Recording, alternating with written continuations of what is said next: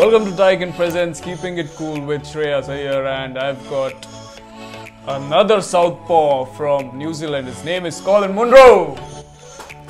So you know the rules and regulations of the game? I do. Yeah? So the first question for you. Imitate any famous commentators, same as Morris. Welcome to the SCG. It's 22 for 2 and the Aussies are in real trouble. Who is this? Yeah. Try to Yeah.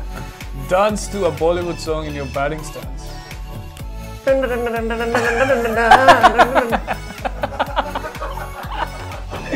Ten each. One player in our dressing room that needs some fashion advice on that. Christopher Morris, because all I see him is in New Balance stuff. Show us the most interesting thing you have in your pockets. It's my room key, so very interesting to. Obviously, I need to get into my room. Otherwise, I got nothing else in my pockets.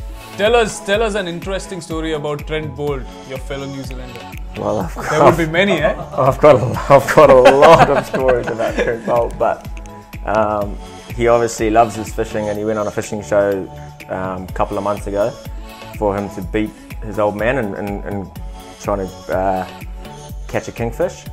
And his old man actually got one that was a bit heavier than him. So just obviously Bolty loves to be big-headed about his ability on and off the field, and then when his old man, who's not really a fisherman, beat him at fishing, was then to his confidence, which was good to see. Alright, sing a song that you like the most. Never mind, I'll find someone like you.